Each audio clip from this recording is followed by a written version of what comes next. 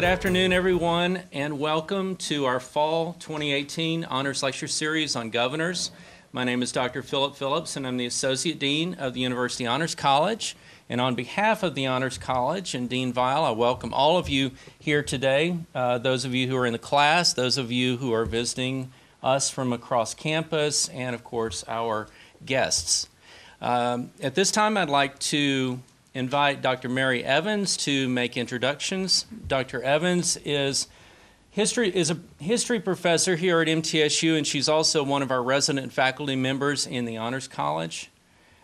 She is a huge advocate for voting. She is the director of the American Democracy Project on our campus, and I am greatly indebted to her this semester for helping with this series. Not only helping, but indeed organizing the majority of the speakers that we have. So, Dr. Evans. Thank you.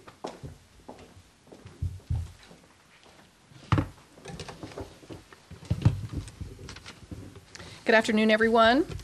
Today we have two very exceptional and wonderful guests. We're very thrilled to have them here in the University Honors College. Today is October 29th, and we have the music director from the Nashville Symphony, Maestro Giancarlo Guerrero, who is our primary speaker, and he's being interviewed by MTSU's own Dr. Reed Thomas of the School of Music, who is a professor of orchestra and the director of many of our local chamber ensembles at the university. Let me give you a brief introduction of both of them. Dr. Reed Thomas has been director of bands and professor of music and conducting in the School of Music here at MTSU since 2003. His responsibilities include conducting the wind ensemble and the university chamber winds, teaching undergraduate courses and graduate courses in wind and orchestra and conducting, and he guides all aspects of the MTSU band program. He's a founding conductor of the Three Rivers Wind Symphony, a professional group of wind and percussion players from northeastern Indiana, and was the conductor of the Littleton Chamber Winds in Littleton, Colorado for a number of years back in the 1990s. He's guest conducted, frankly, all around the world. He's an active conductor and clinician who's received praise and critical acclaim for his interpretive conducting, and his groups have been invited to perform in the U.S. and in Asia, Central and South America. He's an avid supporter of new music, commissioning over 60 compositions and presenting world premiere performances as well, and of multiple compositions around the globe. He's a strong supporter of music in Brazil and Latin America, in Spain and Portugal and China, and he has compact discs featuring the MTSU Wind Ensemble on the Naxos label and the Toccata Classics label, more to be released soon as well. Dr. Thomas is a native of Colorado. He received his PhD in music with an emphasis in conducting from the University of Minnesota, and both his master's and bachelor's degrees in music education from the University of Utah. Prior to his appointment at MTSU, he conducted at universities in Indiana and Colorado, and he's written articles in many appropriate journals for musicians. He is the artistic director of a music festival in Costa Rica, and he's an active member of several associations of music directors and band directors across the country and indeed the globe. So we thank so much Dr. Thomas from stepping over from the School of Music side of campus to our side of campus to be our interlocutor today and to sort of provide the questions for Maestro Giancarlo Guerrero, who is our featured speaker and guest today. He's a 6-time Grammy Award-winning conductor, now in his 10th season as music director of the Nashville Symphony, holding the Martha and Bronson Ingram Music Director Chair. Mr. Guerrero is also a music director of the Wrocław Philharmonic in Poland and principal guest conductor in the Gulbenkian Orchestra in Lisbon, Portugal. He's praised for his instinctive musicianship and for bringing to the podium vitality and insight, and his also appealing dynamism from the conductor's stage.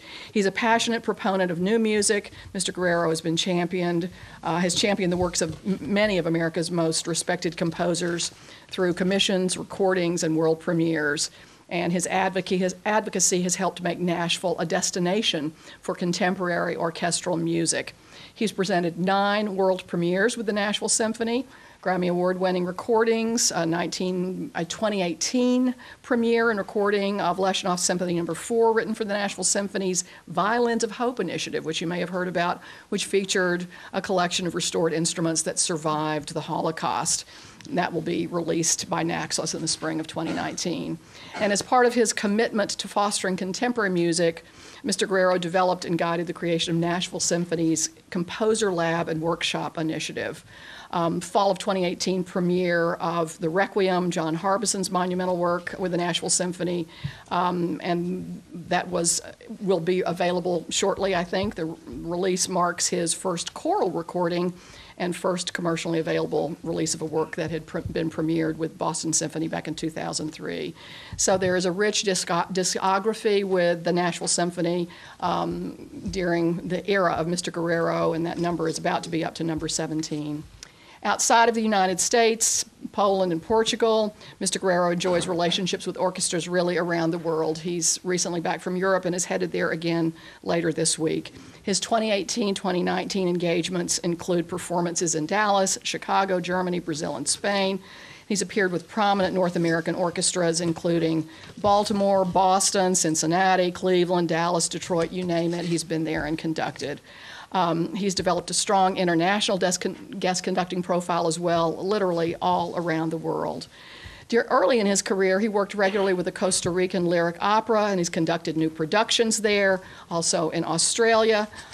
His list of accomplishments is incredibly lengthy and very impressive.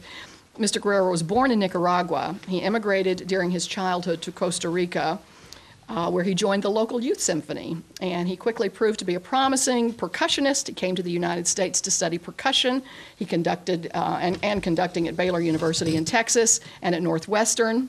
And given his beginnings in civic youth orchestras, Mr. Guerrero is particularly engaged with conducting, training, and working with young people at youth orchestras also around the country and the globe, and as well also in Nashville. With his interest in youth and teaching, he is here with us today to edify and teach us, and he's going to speak about music director as governor of the orchestra. I cede the floor and pass the baton to Dr. Reed Thomas. Thank you, Dr. Thomas.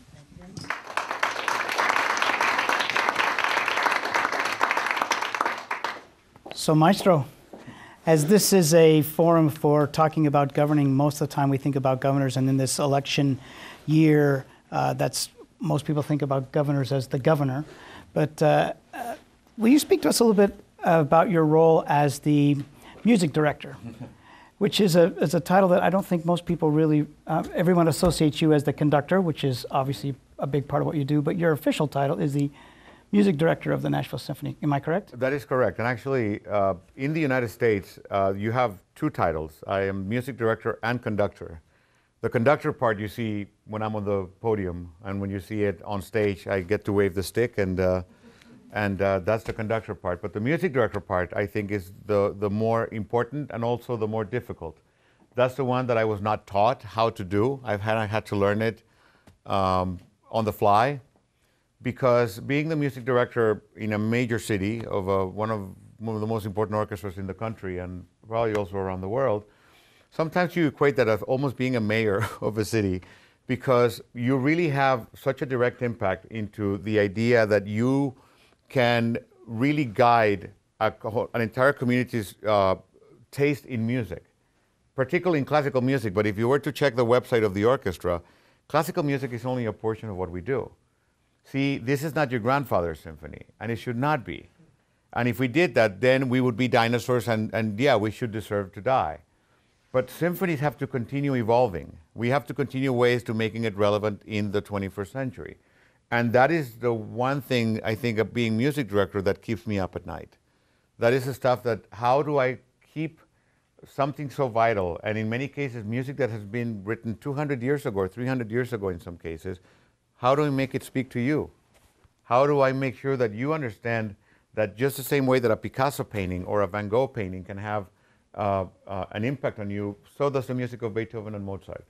And that requires a great degree of going out in forums like this and making a case for it, but at the same time creating the necessary environments within the concert hall, the Scammerdorff Symphony Center, which, by the way, is one of the greatest concert halls on the face of this earth. And if you've never experienced it, you do not know what you're missing. Everywhere I go now is a step down for me. It is. I'm not kidding you. He's not kidding. I am not kidding you. In terms of the acoustic marvel, it's a place that is so appropriate for a city that prides itself in calling Music City.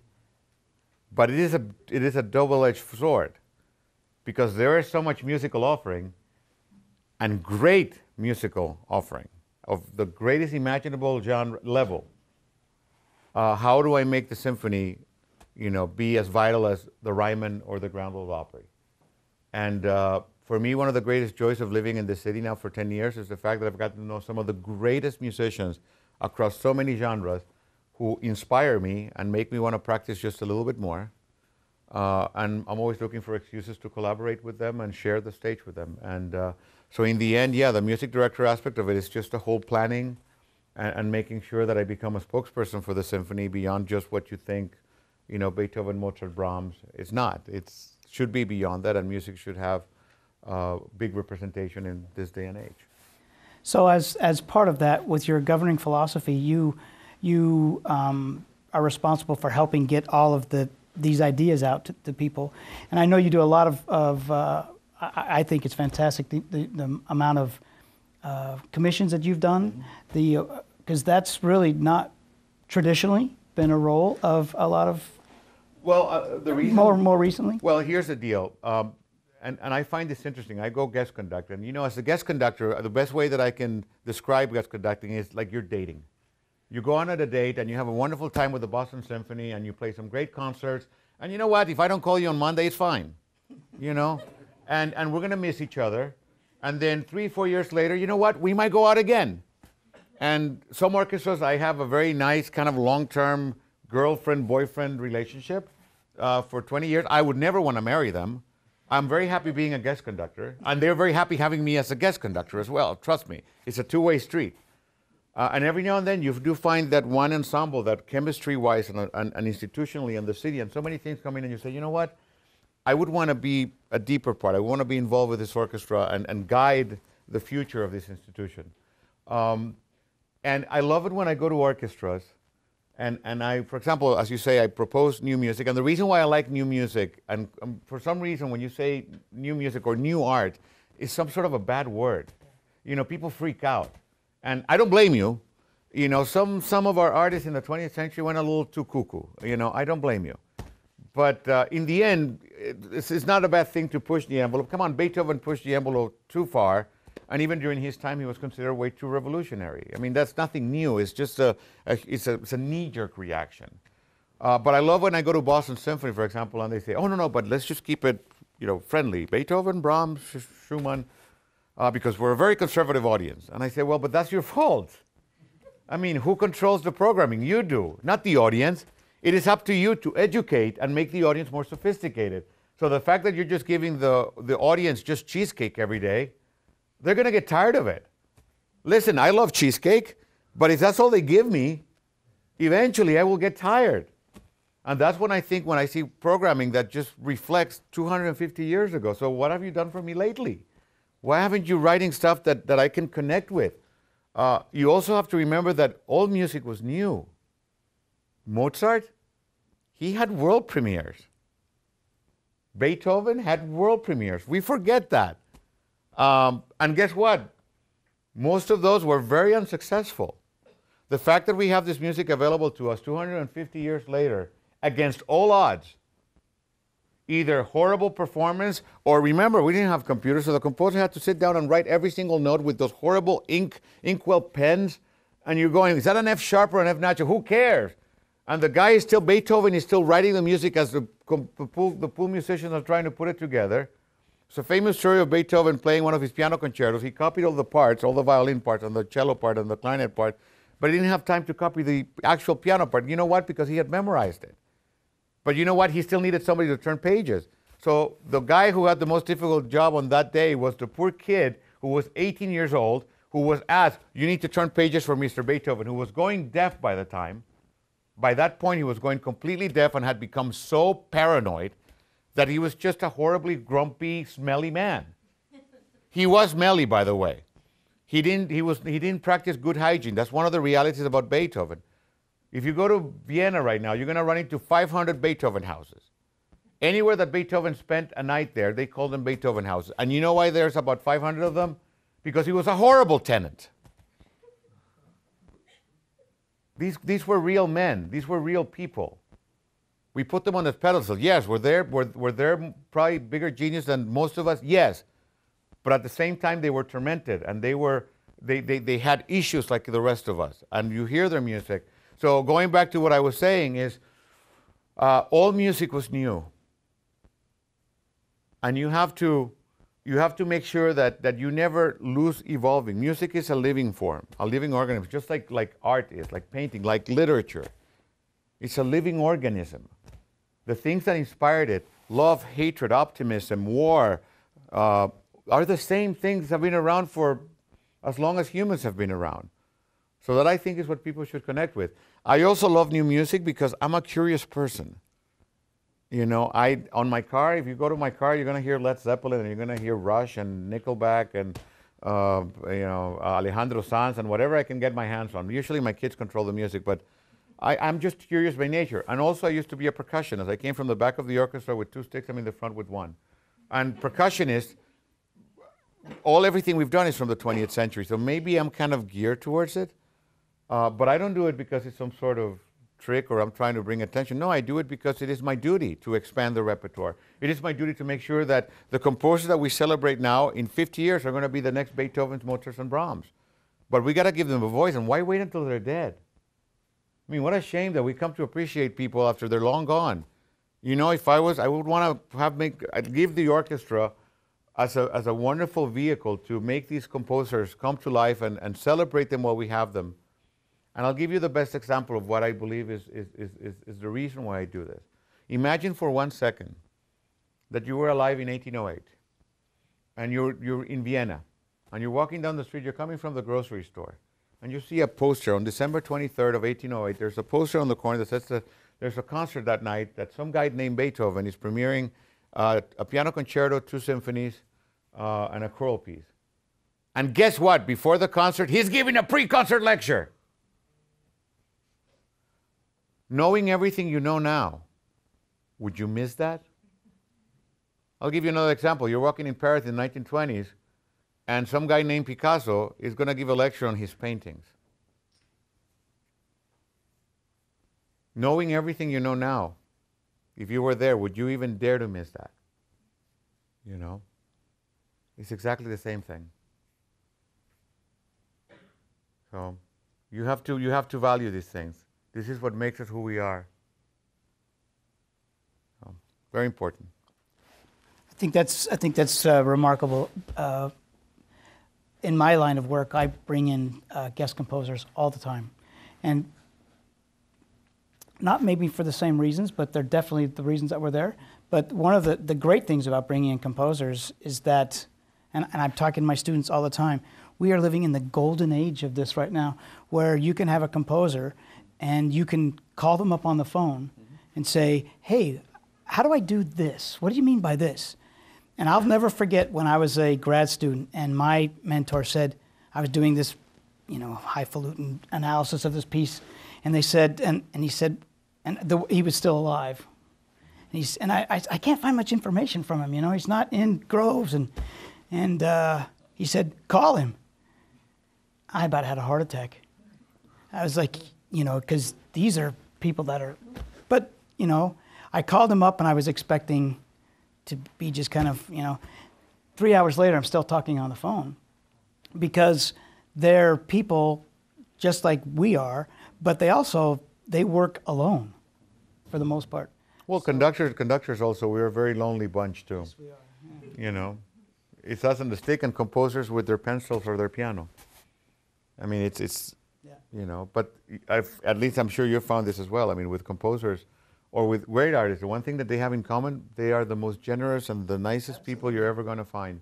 And I've always said, no, they are great, amazing people who happen to be great artists. It's not the other way around. It's not that they're great artists who are, no. They're first and foremost incredibly down-to-earth, generous, loving people that happen to play the piano great or the violin or, or the banjo, But what drives him is this idea of just sharing and paying it forward. What has that been like to work with Bella? Oh, man. Listen, just the fact that I get to call him a friend, I mean, listen, Bela he's from another planet. And I think the same about Yo-Yo Ma or Itzhak Perlman. I think exactly the same about them. I mean, I see them do what they do, and they do it with such dedication. But at the same time, I go teach, and I'm not even though maestro means teacher, I don't teach. I'm not affiliated with a school or university because in reality, I don't know how you guys do it. I don't know how to teach this.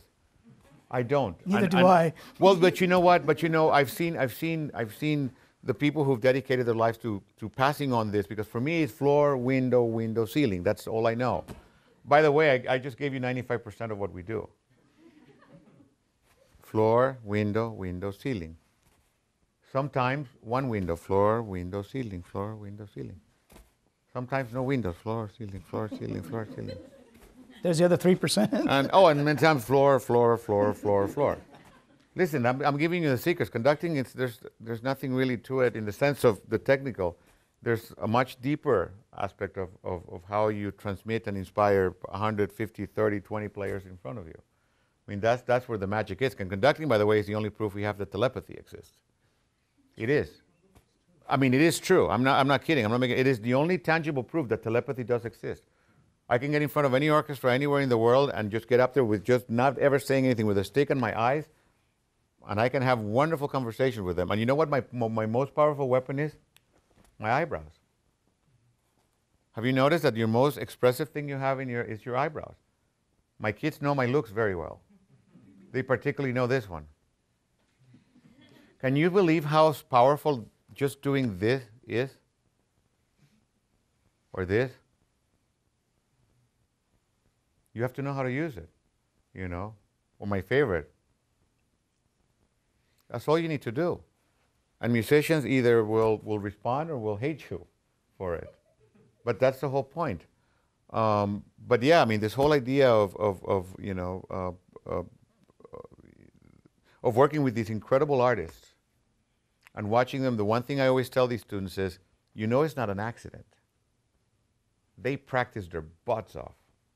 I've seen it firsthand. They have the talent, but man, they work with the dedication and discipline that, I remember Yo-Yo said to me, "Hey man, I have a reputation now. I got to work harder. I'm working harder now than I ever did." You know who Doc Severinsen is, right? Many of you, maybe okay. Doc Severinsen is 94 now. He still wears leather pants, by the way. He's the only 90-year-old I know that wears leather pants and wears them perfectly. And he can still play. A colleague of mine who's a trumpet player said, I said, how impressive is to watch this man? Something that requires such physical, and he's like, man, I hope I can feed myself, let alone, play the trumpet like that. And Doc was the principal pops conductor in the Minnesota Orchestra. I was with the Minnesota Orchestra for 5 years as associate conductor, which means I'm the just-in-case guy. That's really what it is. Associate conductor is, the conductor has bad sushi, I'm on. So Doc was the pops guy, and I worked with him a lot. And Doc was not really a conductor, and he knew it. But he got up there, and we did all these shows called Jingle Bell Doc. And it was great pop stuff, and he's a fantastic master of ceremonies, but played the trumpet. And every now and then he would get up there, and we would play the trumpet and try to conduct from the trumpet. And many times it didn't go well. Because, it's one rehearsal, and Doc is trying, you're trying to lead. No, you need somebody, so he'll call me, and I'll get up on the podium, and I'll conduct. And I'll never forget, it was Carnival of Venice, which is, if you're a trumpet player, that's like, the most famous trumpet piece on the face of this universe. One rehearsal, we were playing, and we had agreed that after we were going to go to our favorite Mexican restaurant. So I'm actually looking forward to the meal afterwards, not the concert. The concert is the excuse. And we get to the rehearsal, and it's not perfect. He's missing a few notes here and there, but come on, it's Doc. He's played the piece a million times. So we finish the rehearsal, and I say, okay, man, let's go. I'm ready for fajitas. And he looks at me, he's like, are you out of your mind? Didn't you hear the rehearsal? I sounded awful. I'm like, what? You just missed a couple of notes. Like, no, man, it was awful. No, you go, man. I got to stay here. I got to practice. It's like, but you're Doc. It's like, yes, that's why. So he asked the stage manager. He said, "Is the stage busy?" He's like, "Nope, not until the concert. You can have it." So he grabbed a chair and put out his little trumpet case and took out his little metronome, cranked it up, took out a couple of trumpet books, and started playing this. Dee da da da dee da dee da da. And for the next 3 hours, that's all he did. He played scales, arpeggios. I don't have to tell you how he played that night. It's not an accident. It's not just talent. I mean, these guys work like you would not believe. He said, "I'm doing everything in my power to teach my lips that perfection is impossible. Don't even go there. You're never going to be perfect. Nobody's perfect. 8 out of 10, I will nail it." Not a bad ratio. And you know what? It works not only in music, it works in everything. I found anything that you invest in whatever it is that you love, I promise you, you will get it all back. I swear to you. Anything that you invest into whatever it is that you decide to dedicate your life to, any sacrifice, anything that you just go without for the pursuit of your dream, I swear to you, you will get it all back. It's not an accident. But you have to be brutally honest with yourself. Don't lie to yourself. I see a lot of that. You know, lying to yourself is the perfect road to mediocrity. Don't. Be brutally honest with yourself and always maintain and push your standards to a way that, you know, that you will achieve what you want. So can you, going back to your music director role, can you talk to us about your, I guess since we're on this topic, your governing style and your about choosing a season and within that season even a concert? Well, for me, that's the most exciting and frustrating part of the job, because when I decide or I want to put a program together, first of all, I have limited weeks and I have limited dates to put things together, and it has to make sense. It cannot be just heavily, you know, geared to one style of music or heavily towards one type of soloist. I need to have my fair amount of pianists, violinists, banjo players, spoon players, dancers, whatever, to make sense of a season. And because I have an orchestra that can basically play anything under the sun, I basically have no constraints artistically. So I start with everything that is my wish list, but then reality sinks in. Financial, scheduling, marketing. I do have to sell tickets. I gain nothing by putting all these great programs that look so great on paper, you know, and they are so beautiful, like some mad scientist put them, and then nobody shows up. I gain nothing for that. I want to put programs together that gives people the feeling that this is for them. That, you know what, when I put this one program this week, you know what, you feel, that was for me. That's my program. That guy was thinking about me. So in terms of governing, because I am the artistic director, I have to get all the constituencies of the symphony kind of bought into it. I have a lot of unofficial focus groups, friends, board members, subscribers, musicians in the orchestra that I throw ideas at. I run into them in the hallways and I say, you know what do you think of this?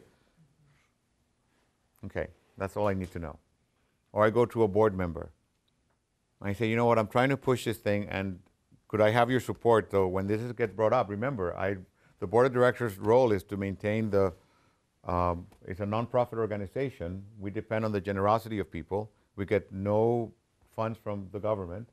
It's completely privately done by the generosity of people who give as little as $5 to people who give 6 figures.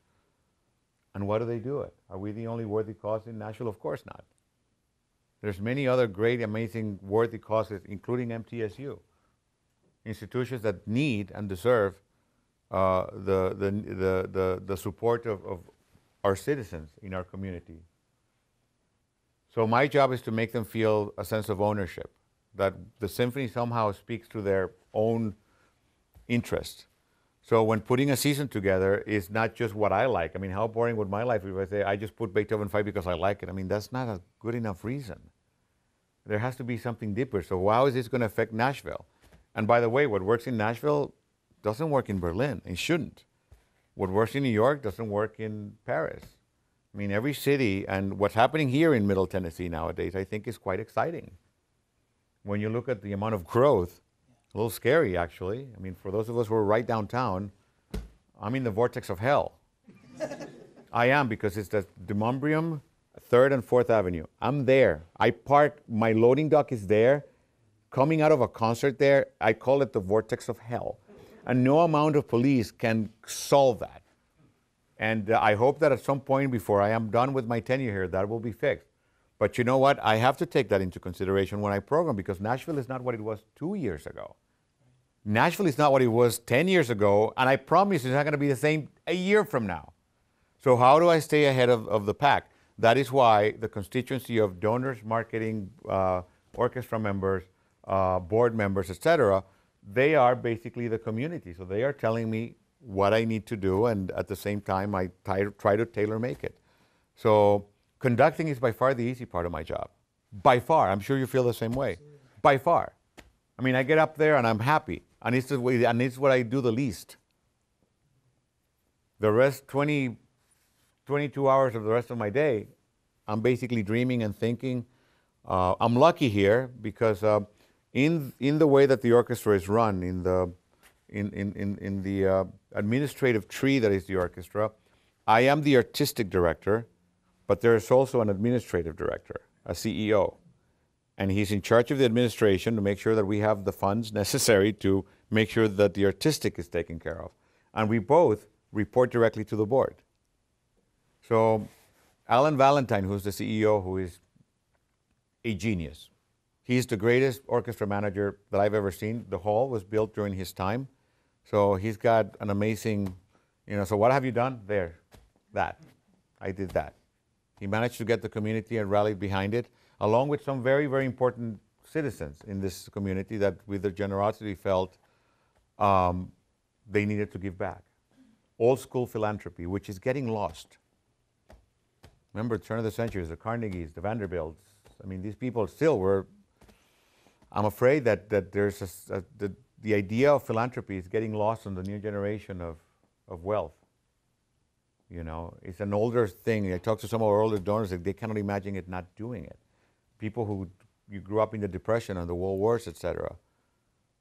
In many ways, I'm afraid that this newer generation in the last 50 years, things have been so good that they don't think that there's a need. And it's unfortunate that we only react after, catastrophic events. So we are beneficiaries of that. And the CEO and I have an incredibly great relationship. We disagree 90% of the times, which is great, but we disagree in private. And we disagree completely with each other. We actually go out of town to meet and yell and scream at each other. But at the end of the day, I look at him and say, you know what, but that's your department. And if that's how we're going to do it, I will support you 500%. I will try to make my case, but at the end, you know what? That kind of falls under your jurisdiction. So if it blows up, it's your fault. And there's a great level of respect and admiration, and at the same time, but I promise you, I mean, a lot of our disagreements can get quite heated, but we both understand that we want the same things. We want a fabulous world-class orchestra, and we have done that, and we are very proud of that. So when it sounds like your decision-making style, your governing style is kind of, you rely on a lot of people to help you make those decisions, but how does it come, when does the buck actually stop? Okay. I can make all the research that I can, Let me give you an example. When we appoint a musician, when there's an opening in the Nashville Symphony, let's say the violinist retires and we have one violin opening, we get 300 players from all over the world. And we are obligated to listen to all of them by rule. The orchestra is a union organization. We are obligated to listen to every single person that comes in to audition. We have to listen to them. And so the audition process usually takes 2 or 3 days. So 300 to 250, 300 violinists from all over the world. They pay their own expense. And basically we make them play the most difficult music ever written for the violin. That's basically what we make them do. And the audition process is behind a screen. There's a committee of myself and musicians of the orchestra, 9 of us. And we even put carpet on the stage. So when the person walks in, we don't hear nothing. I mean, it's completely, the only thing we hear from behind the screen is the person playing. And so we're the committee and we listen, and usually in the first round, we get rid of them in the first 10 seconds. Yeah. If I have 300 violinists, don't waste my time. Thank you. It's very brutal. And I know many of these people, some of them even probably mortgaged their home to come to this audition for a 10-second crash and burn. But there's no other way. There's no other fair way. I cannot appoint somebody, neither can the musicians. We can only appoint somebody that is up to the musical standards. We don't know where they come from. We don't know who they studied with. We don't know whether they are African American, Chinese, Korean, Costa Rican, Nicaraguan, female, male, trans. We don't know anything. We're just guiding ourselves by what we hear. And then we get to the finals. I come in the finals, and what you were asking, there is a committee, but the final decision rests in the hands of the music director. So I go around. So what did you think? So we have in the end 2 finalists, 3 finalists. And if you make it that far, after 300 violinists, you know what? If you're one of the top 3, you've proven you can play. No question. The question is, you have the stamina 3 days in to keep, and it's actually heartbreaking to get to that finals and watch that last guy or last girl crash and burn. And who's left standing. And when you do that, sometimes the committee's, the decision is easy. We have 3 people, 2 crashed and 1 was remaining standing. And everybody's like, number 89. And by the way, we never start with number 1. The personal manager, when they ask, each candidate gets assigned a number. That's all we don't got resumes, nothing. So every candidate arrives and they get, so the first number, they start, the personal manager, every audition that we make, she starts with a different number. So the first candidate may be candidate number 26, and from then up. Nobody wants to be number 1. This is candidate number 1. That's kind of, I mean, so that person themselves don't know if they're the first one. I mean, somebody might have played behind, they don't know. And there's an entire ballet backstage of proctors and volunteers, board members sometimes, and some very nice ladies, old ladies who come. And basically their job is to keep these people behind the closed door, and they're guarding them like they were an army officer. And when they're ready, they literally grab them and make sure that there's no contact between them and anybody who has any decision making. It's to keep everybody who's gone into the Nashville Symphony and any orchestra in the United States, that's the process. It's completely fair. And so in the end, if I have 2 players and they're both fantastic, okay, you play. Oh my God. You play. Okay, now you play. Play it a little bit faster. Okay, now you play it a little bit faster. And it just becomes this duel. And we're looking at each other like, who? I mean, and that's when you get into the whole, well, but this one has a little bit more elegance. This one has a little bit better left hand. Nonsense. We literally start splitting hairs. Well, this one, the bow seems a little heavy. You can tell that. The vibrato seemed, the Tchaikovsky was just a little too romantic. Well, I like my Tchaikovsky romantic. Well, I don't. I like it a little bit more subdued. We all have opinions, especially when it comes to art. And here's the best part, there's no wrong answer. As long as you're dedicated and committed, there's no wrong answer. It's what you like. Listen, how boring if we all like, listen, there are pieces of Beethoven that put me to sleep. Does that make me a bad person? No. I'm proud to tell you. I mean, they're paintings that I look, Red Dot and summer of 1944. I'm like, my God, my daughter could have done that. I mean, I will tell you that, but that's who I am. So going back to what you said, we have the committee, and then at some point we will discuss ad nauseum, but at some point you have to make a decision. And that's when I will listen to everybody. I'll say, thank you very much. I'm going with number 85. Thank you. And that's it. I want everybody to feel that they had a voice. I want to make sure that everybody felt that they said what they had to say. And I've had actually a couple of committee members have stormed off, angry. Oh, the nerve. consensus to me is important. You know why? Because this person, when they join the orchestra, they're not just going to work with the committee next to them. And I want also this person to make sure that they're going to have their back. And they're not going to make their life miserable just because they disagreed with it. So in any organization, trying to maintain a certain degree of peace is absolutely imperative. There used to be a time that conductors were tyrants and they ruled with an iron fist. I'm thankful I don't live in those days. I'm not that person. I'm not. I came from Nicaragua. I grew up under a tyrant. My family, when we were 12, we lost everything. I came out of Nicaragua wearing the clothes that I had on. So maybe that affected me, that I don't like that idea of absolute power. And besides, power doesn't come from yelling and screaming and getting your way. When I have so many 100 musicians in the Nashville Symphony, all fabulous world-class players, I would be completely stupid if I didn't use that as a resource, which I do every day. My Rolodex, well, there's no Rolodex. My iPhone is filled with contacts. If I have a question about library issues, a question about violin issues, a question about clarinet issues, I ask the expert. I don't guess. I don't even dare to guess. My job is too important. So I ask the people who can educate me and instruct me, and every day I grow. So for me, power comes from knowledge. The knowledge to do the right thing and the knowledge to really understand what you're doing. And the best part of it, when I conducted Beethoven 5 3 years ago, now I conduct it again, it's not the same. You know why? Because I'm not the same person. And I cannot wait to, when I'm 90 years old, if I get that many years, to see when I look at these pieces again and see them hopefully like they're brand new. So that is what I look forward to. Excellent.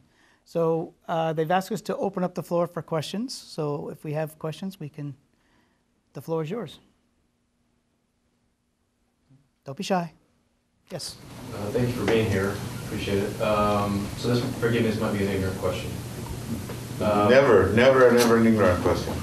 Could you describe what would happen if there wasn't a conductor? Like if the orchestra, what would the product? Excellent question.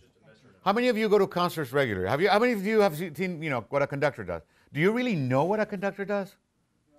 I mean, do you really understand? I mean, unless you're a musician, if you've played in an orchestra, you might have an idea, and I promise you, it's not complete.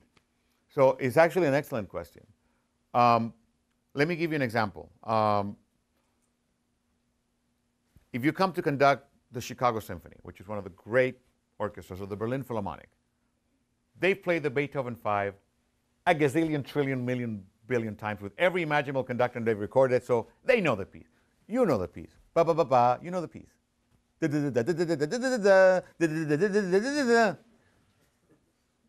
First of all, what type of a melody is that?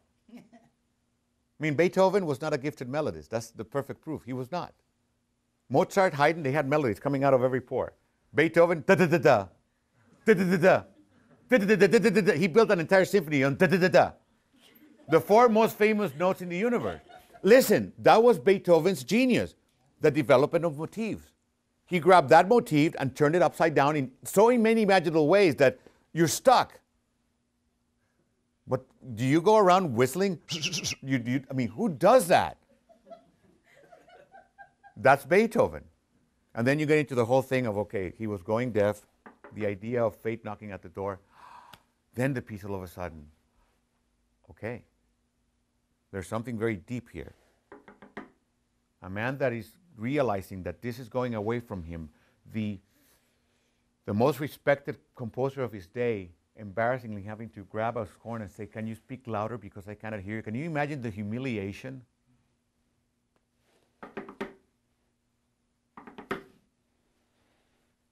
It's in the DNA. It's not ta-ta-ta-ta, it's a door knocking, fate. This is getting away from you and there's nothing you can do about it. You go to the Berlin Philharmonic, they played it a million times, but they played it with 50 conductors. And they come in and they say, oh, we've done it, we know it. They don't, because you remember it different than she remembers it. And you remember it different than he remembers it because we all bring baggage. It's much easier when they've never played it. But to get a cohesive performance of a piece that, okay, so how violent do you want it? How loud do you want that opening? How romantic do you want it? How much time do you take in the fermatas? So my job as a conductor, especially in many cases when you do a piece that is so well known, those are the worst because everybody brings baggage. It's like when you read a book, you know the ending, and they say, well, so what are you going to tell me that I don't know about this? So my job is to technically bring ideas that I might say, you know what, I don't want you to play this if you're a violin player. I don't want you to play this in the middle of the bow. I want you to play it on the frog, all of you. And some of them will say, we've never done it like that. I don't care.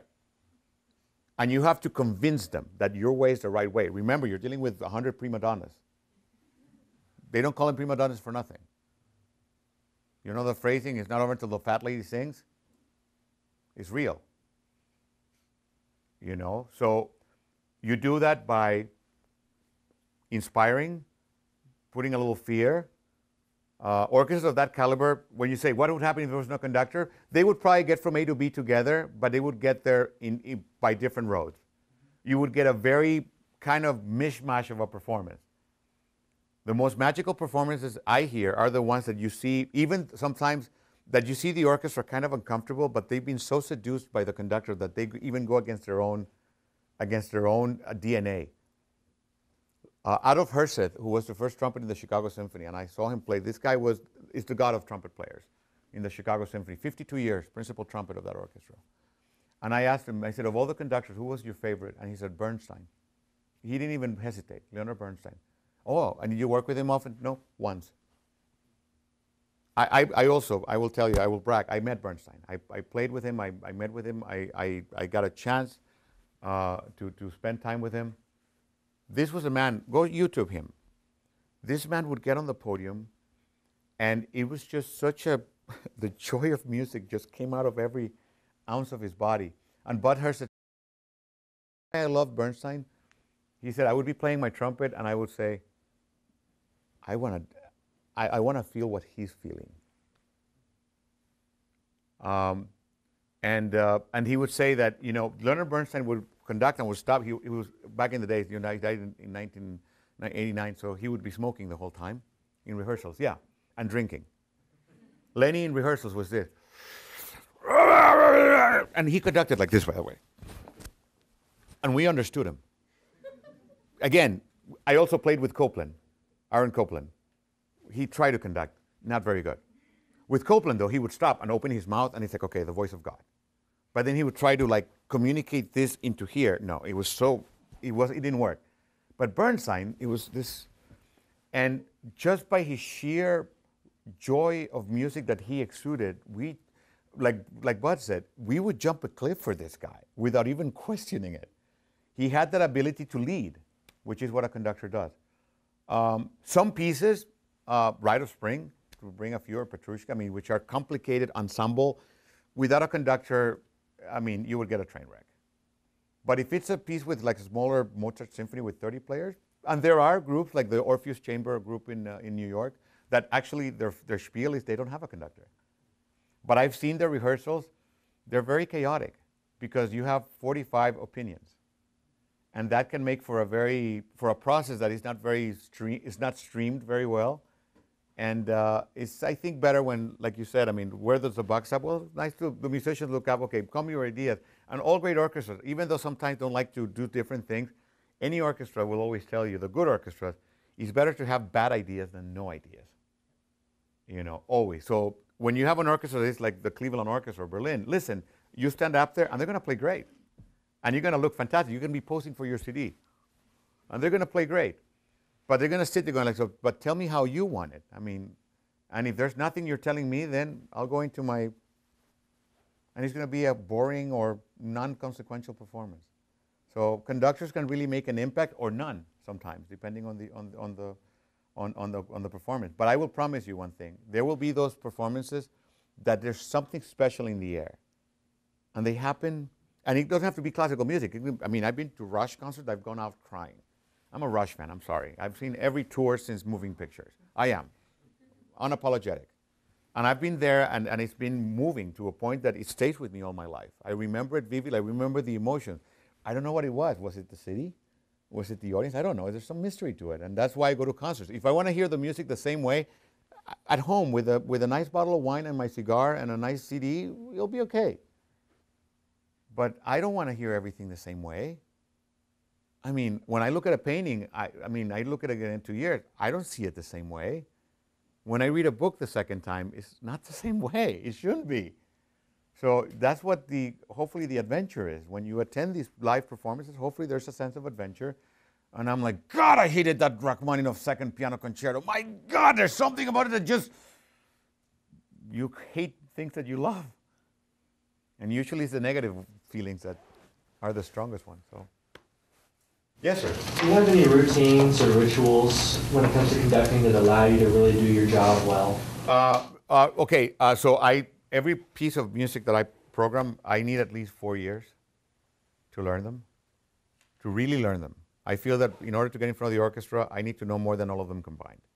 So that means really sitting down, like almost with a magnifying glass, note for note, trying to understand why that note is there. And of course, because this stuff is 200 years old and we have editions of editions of editions, there's this one musicology professor in Hungary that discovered, you try to find logic in this, you know, and you may never find it. So from that respect, the only thing that protects me, my coat of armor when I get in front of an ensemble is I better know this music better than everybody.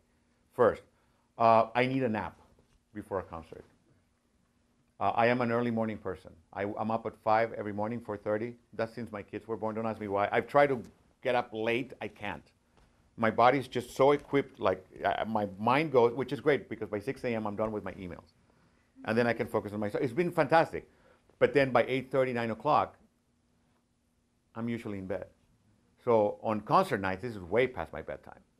So I need a nap, and I don't eat before concerts. I ate one time before a concert, man, I felt so full that, man, what was I doing? It was Beethoven 6, the Pastoral, man, and it was so heavy, man. It was like obese Beethoven 6. When it should have been a nice, beautiful, lean machine. No, it was like, and I couldn't get it to move. It just kept getting heavier and heavier, and it was me. So musicians were superstitious like athletes. I can tell you, I have colleagues that like eat like the same sandwich before. And there is something about stage fright that people, and unfortunately I have colleagues that deal with a reality of stage fright. I'm lucky, I don't have it. I will tell you, I do get the butterflies, and they're shaking. You just don't see it. But I have all my videos of my first conducting class. I have all of them, by the way. My first conducting class in 1987, it was a mandatory conducting class. I was very happy making fun of conductors. And the teacher, yeah, I mean, I had to take the class. I wasn't planning on it. And the teacher said, hey, you could be good at this. Like, really? And I'm like, yeah. And I look at the videos like, what did he see? I don't see it. I mean, I see the video, and I'm like, I don't see it. I told my kids that someday they should put it up on eBay. But that first video is this. I mean, you're conducting your classmates, you know. But I think I get the butterflies, but nothing that paralyzes me. For me, I just get anxious. I get bored backstage. You know, I'm always there. I'm either watching Cheers or whatever I can find on Apple TV. You know, and right before it's like I say, oh my God, there's going to be speak before the past my bedtime. Yes. One thing that's always like made me think that you were kind of talking about is like film scores. Yes. Do you think that kind of has an impact with kind of like bringing like like classical instrumental music to like everybody? Absolutely. I couldn't agree with you more. I mean, there's what more powerful medium than film. Right. And I don't know if you guys were lucky enough, but last year our season was opened by John Williams. Yeah. And John Williams, I mean, okay, I'm gonna brag. I have him on my contacts. I had the pleasure of meeting him in Boston, and because he's 85 now, 85, 86 now, and he conducts this traditional concert 4th of July at Tanglewood with the Boston Symphony. But because he's getting old, he can only do the second half. So they usually ask a conductor to do the first half. They asked me. So I've never met, so they flew me out there, and John wanted to meet with me. So we had breakfast at 7 a.m., had rehearsal, had lunch, had coffee, hung out, smoked a couple of cigars, had a pre thing with donors, then had the concert and a post-concert dinner. I spent the whole day with him. And I mean, this guy is, this is, for me, he's the most amazing person I've ever met. And every single tune that I hear is associated with an image, which makes it incredibly powerful.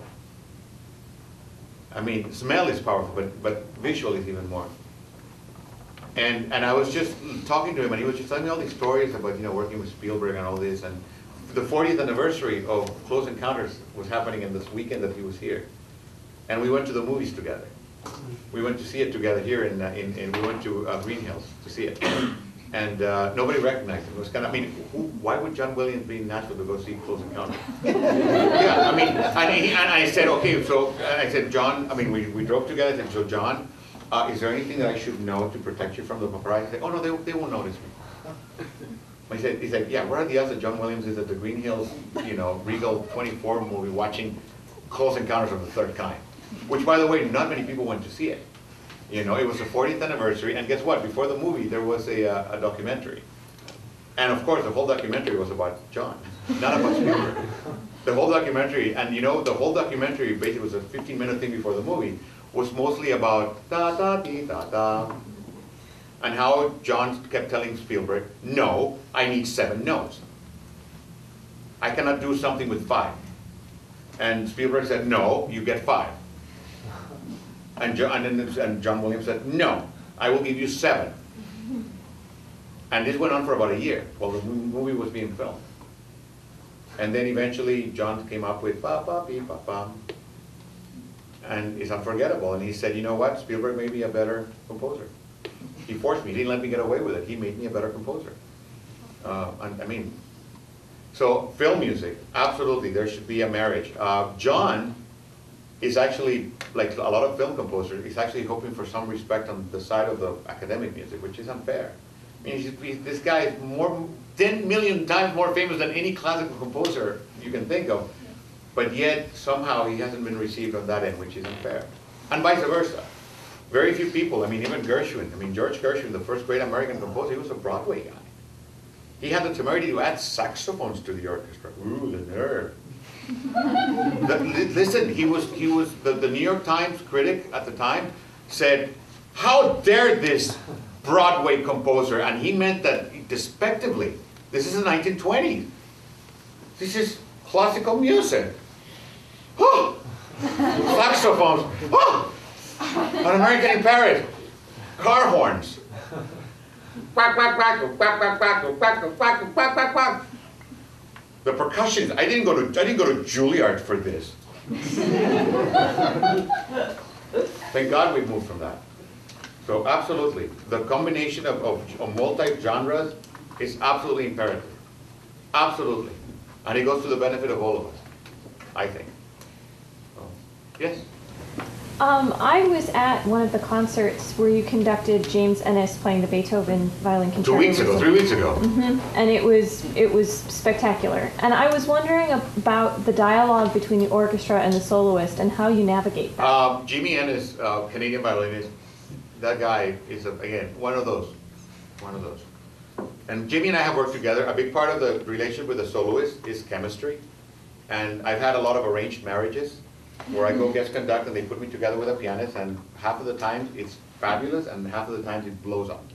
And it has nothing to do with, I mean, you can have a great pianist and a great conductor, but if there's no, just chemistry, it's not going to work. Jimmy and I have been working together for 20 years, back in the day. You know, he actually remembered our first engagement together was in Edmonton, Canada, in January. So it's like, I must have been freezing. Yes, he was. So that is a big part. And because for me, in my book, he's such a logical musician, I have no problem understanding where he's going. Also, the orchestra adores him. So I will tell you that whenever he comes to town, the musicians are playing on the edge of their seats because they love him. And they want to do the best for him, you know. But at the same time, he gives us a lot back. He gives us a lot of just joy and generosity. And you know, normally we get just one rehearsal. I mean, that's how good the orchestra is. I mean, for a normal concert, we get only, you know, 1 or 2 rehearsals, and that's it. I mean, it's a world-class ensemble, and the musicians are expected to come in ready to play. Just as if you go to a studio, you have 30 minutes to put this together, you know.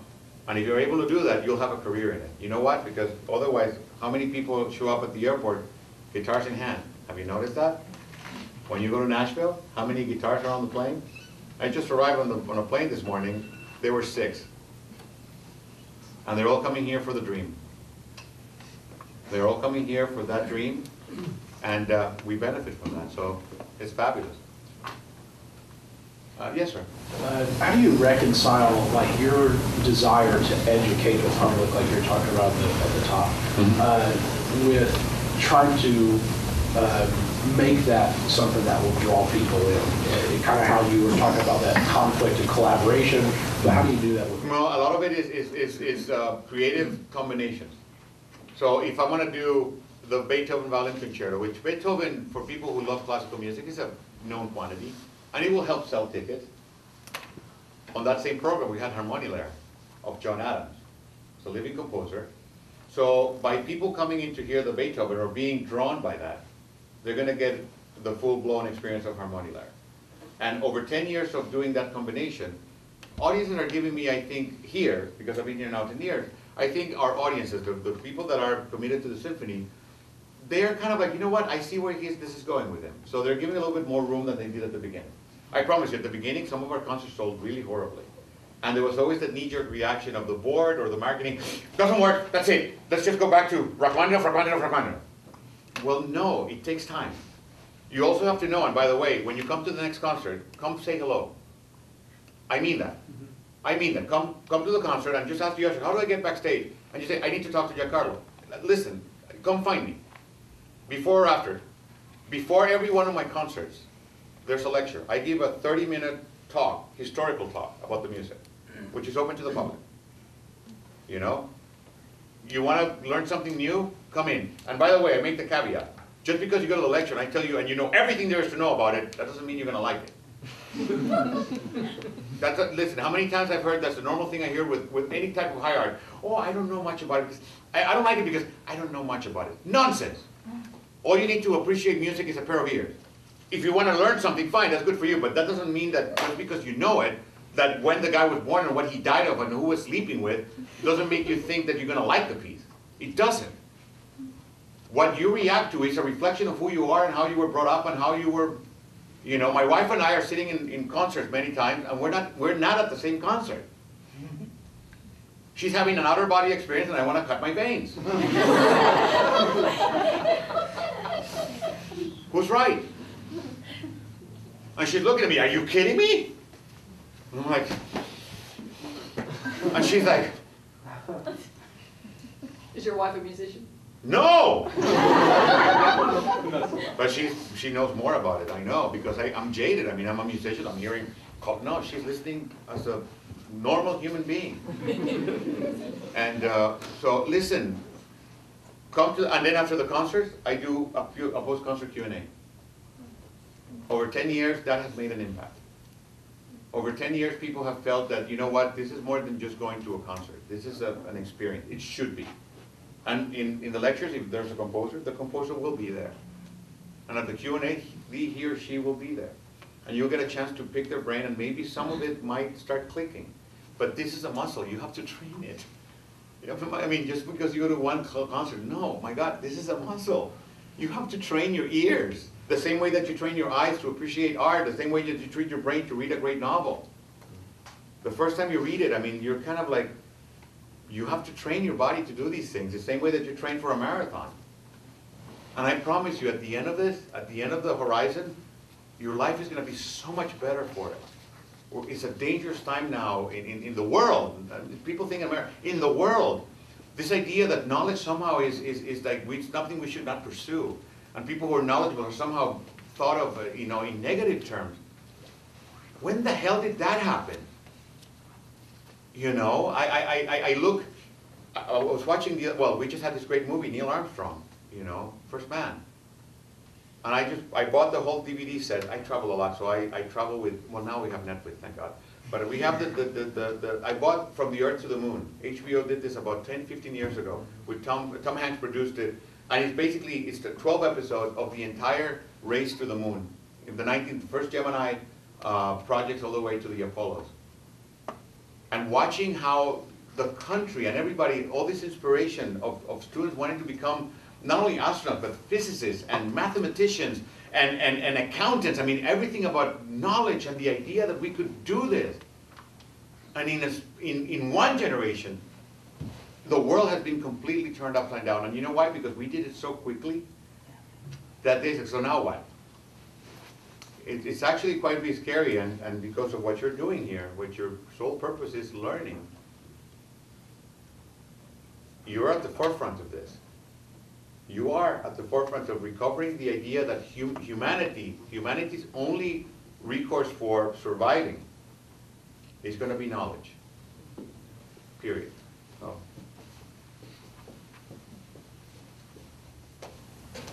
That's a powerful note to end on, and I don't want to end because I think we could all sit here for another hour and listen to the maestro. Those of you who need to leave, do, and maybe he'll continue to take some questions. Yeah. Thank you. Thank you, everyone.